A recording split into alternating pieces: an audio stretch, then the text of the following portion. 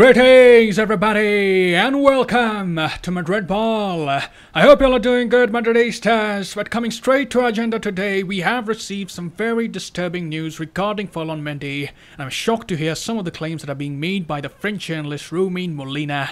The situation is very delicate in the Spanish capital, and about the story I have tried to refer a number of news articles. You know, on this channel I'm not very reactionary to every news which is there related to Madrid. I normally take my time, I refer to a number of news outlets, I check the source, I try my best to find out if what I am reading is misleading or not, and here, in the case of Mendy, this is exactly what I've done.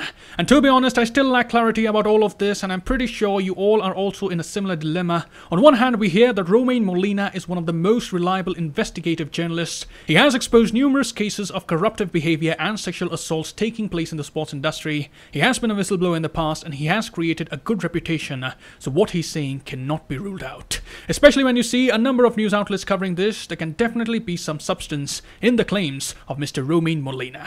On the other hand, there's also the popular saying of innocent until proven guilty, and I do see many Madridistas who are having such a stance. But before you hear what stance I have, let's have a look at the information we have regarding the story that we are covering. What were the words said by the journalist? What instigated him to put forward the groundbreaking information in front of all?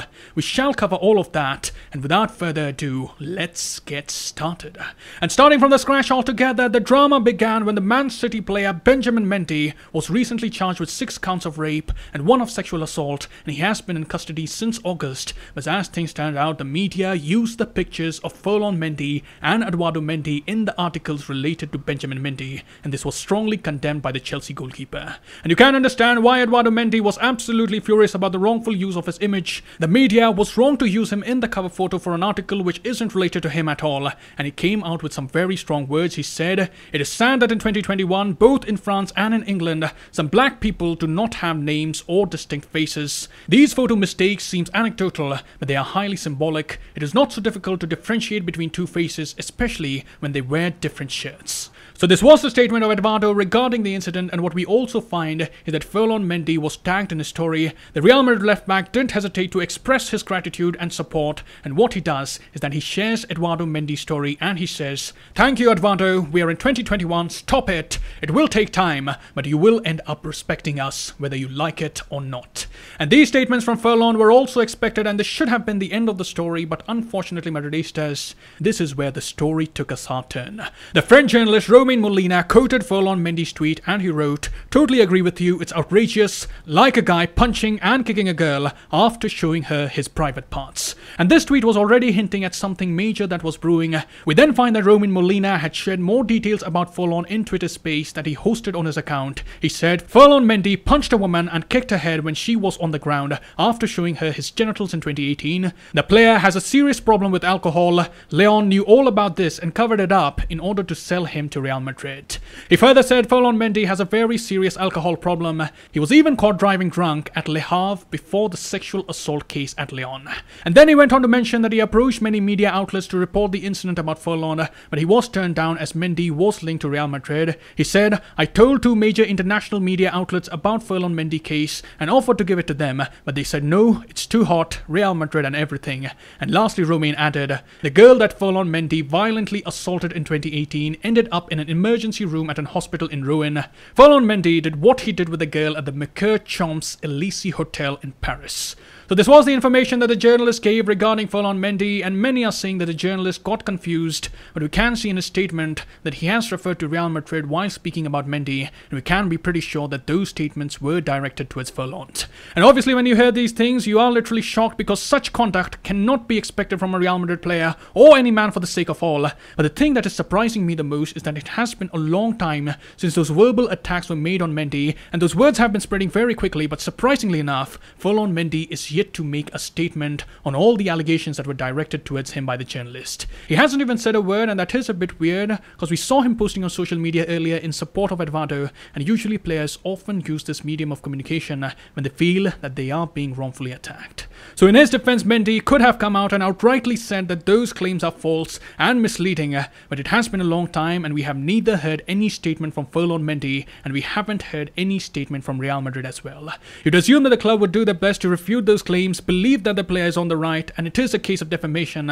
But as things stand, we don't hear anything from Ferland Mendy's side, and that is a sticking point which makes me feel a bit uncomfortable.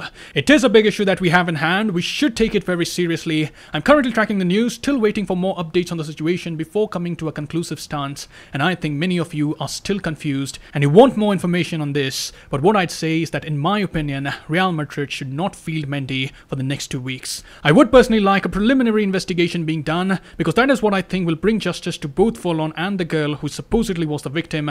If Mendy indeed is wrong and has committed those sexual offences, I don't think there is anything to question about the outcome. He should be punished. We are morally obligated to stand in support of the victim who suffered major injuries during the incident that took place in 2018. This is a major social problem that a society faces, and there are many instances where the victims often don't get justice and the perpetrators are walking around wherever they want with utmost freedom.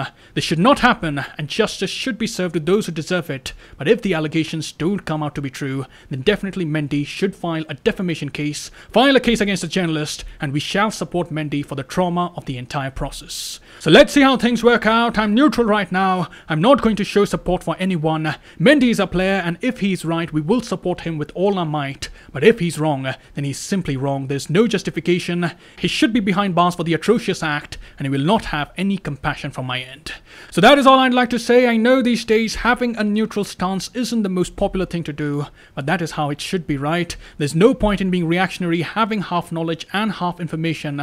But soon, we will be having more knowledge. Soon enough, we will have more news outlets covering the story, and soon we will get to know more about the truth. Let's give some time to the police to conduct the investigation, let things get confirmed, and then we'll tear apart one of Molina or Ferland Mendy. If Molina is in the wrong, we will strongly condemn his actions, and if Ferland Mendy is wrong, obviously we'll condemn and disown the French left back without any mercy.